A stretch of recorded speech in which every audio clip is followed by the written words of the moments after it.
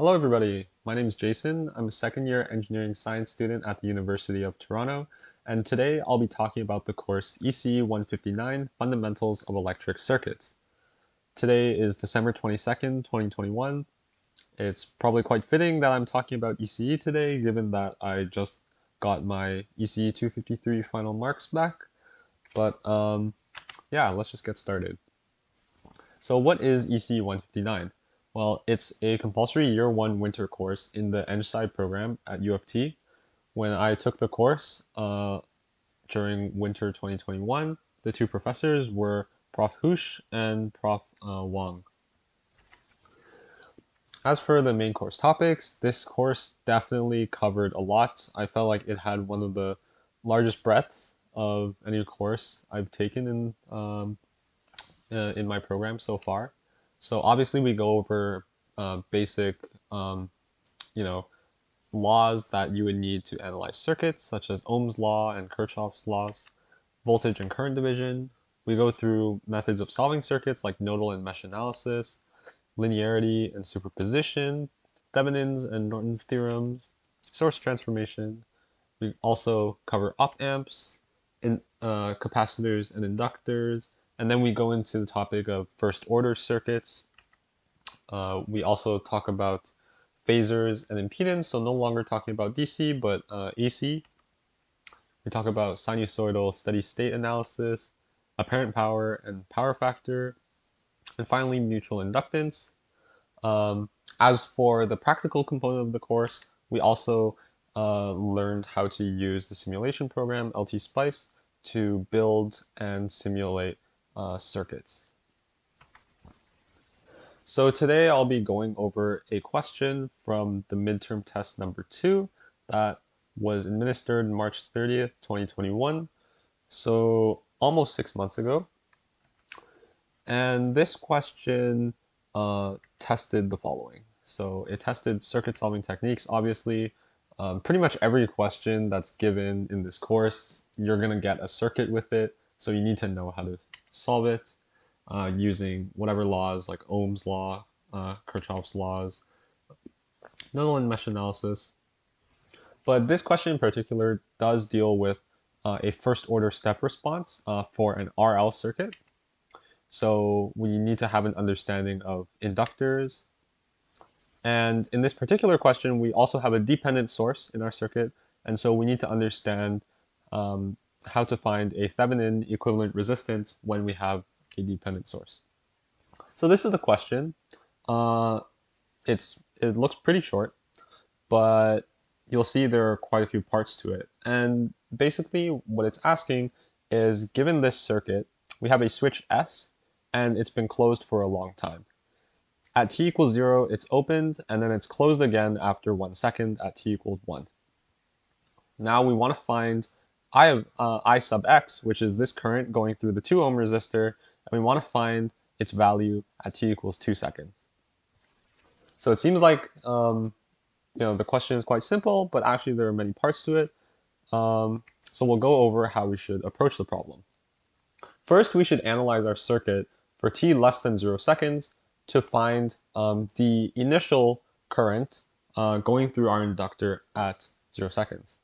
The reason we should do this is because an important property of the inductor is the current flowing through it must be a continuous function, which means there cannot be any abrupt changes, which means that when we perform the analysis of our circuit for different states, whether the switch is open or closed, something that cannot change abruptly is the current going through the inductor.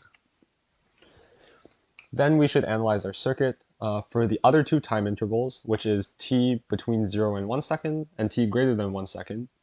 And we should find the equivalent RL circuit by finding the Thevenin equivalent resistance as seen from the inductor. And we would use this Thevenin resistance to find the time constant tau.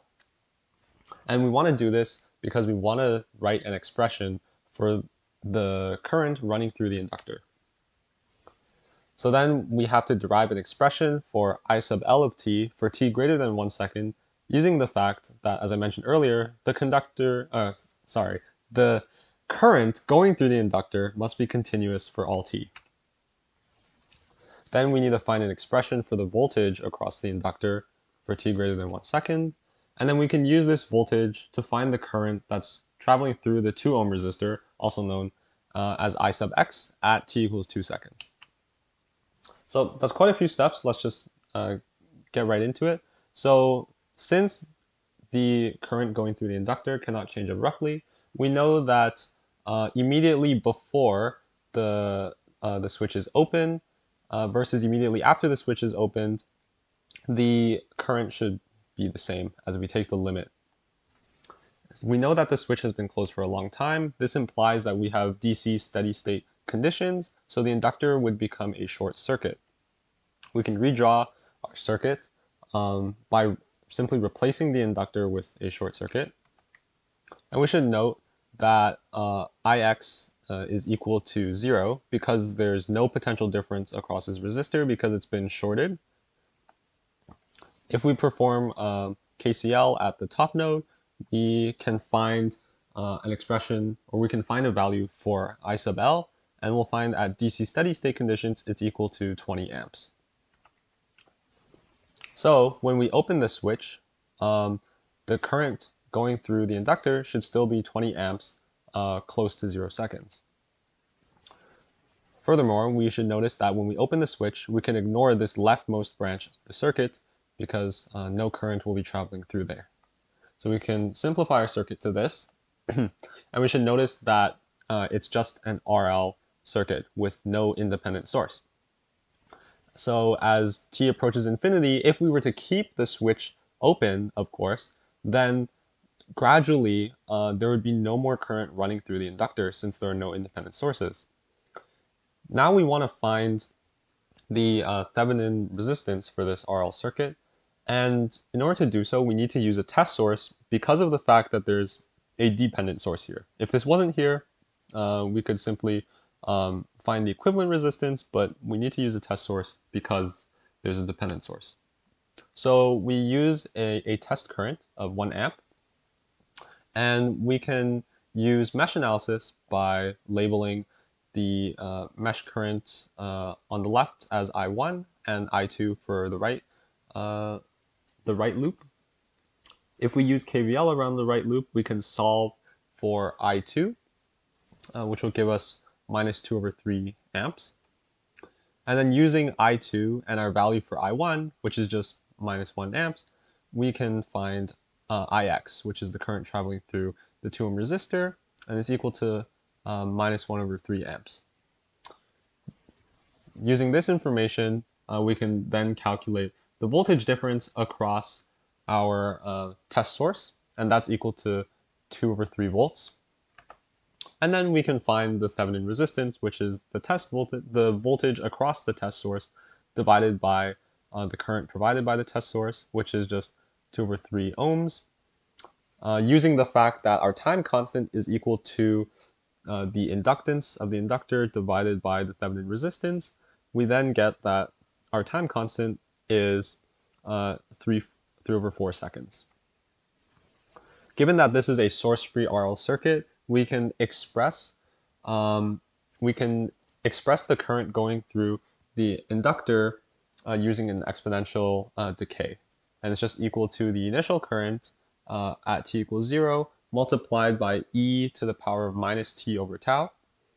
And given that we found the initial current earlier using our DC steady state analysis, and we know the time constant, we can write this expression. Then we can look at the end of our interval, which is t equals 1 second, and we can see what the current is at t equals 1 second. And we can carry this value as our initial condition into the next time interval, which is t is greater than 1 second. So for t greater than 1 second, the switch is closed again. So we again have these 3 separate branches of our circuit. And we should note that as t approaches infinity, the current going through IL will be 20 amps. Again, this is just like t less than 0 seconds because we'll have a steady state current, and so the inductor will become a short circuit. We should also turn off our independent voltage source. We should short circuit it in order to find our Thevenin resistance for the RL circuit. Again, we need to use a test source because there is a dependent source. So we can get rid of our independent source, and we can replace our inductor with a test current of 1 amp. And we should notice that we can combine our 1 ohm and 2 ohm resistors because they're in parallel. Their equivalent resistance is just 2 over 3 ohms. And simplifying, we can draw our circuit like this. Then, once again, performing mesh analysis using I1 and I2 to denote our mesh currents, we can use KVL around the right loop to find I2 is equal to minus 4 over 7 amps. So our test voltage across our source is equal to 2 over 7 volts. This gives us a Thevenin resistance of 2 over 7 ohms, which means that tau, our time constant, in this interval is 7 over 4 seconds. We should note that this is that for this particular interval, we have a first order step response in our RL circuit. The difference in this case between the last case is because IL at infinity is no longer 0. Between 0 and 1 second, IL infinity was 0 amps because there was no independent source. But in this case, that's not true. It's actually equal to 20 amps because we do have an independent source. And so we can write our expression for I of L as a function of t like so. And using our initial condition for t equals 1 second, we should note that when t is equal to 1, our current value will be equal to 20 e to the minus 4 over 3. And furthermore, in the exponent for this exponential term, we have a t minus 1. And the reason for this is because our time interval technically starts at 1 second.